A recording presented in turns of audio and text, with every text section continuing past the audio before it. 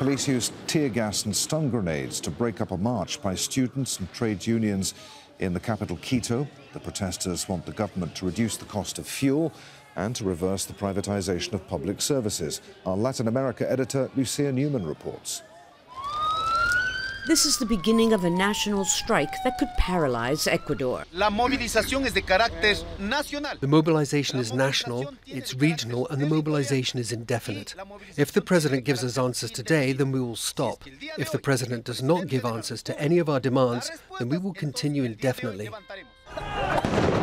Demonstrations led by Ecuador's powerful Indigenous Confederation almost 3 years ago nearly overthrew then President Lenin Moreno, forcing him to backtrack on plans to raise fuel prices. Today, their demands are far greater.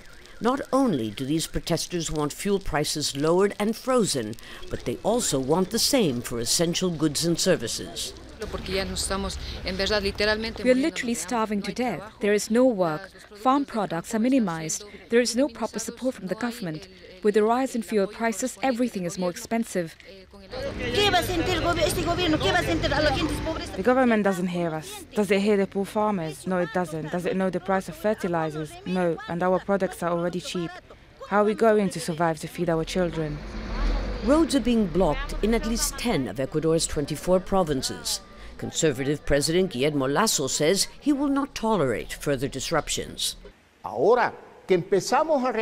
Just now, as we were beginning to get back on our feet from the pandemic, we cannot allow political groups who want to destabilize Ecuador and profit from the chaos paralyze our country. The government is already struggling to control rampant violence and drug trafficking amid a severe economic crisis.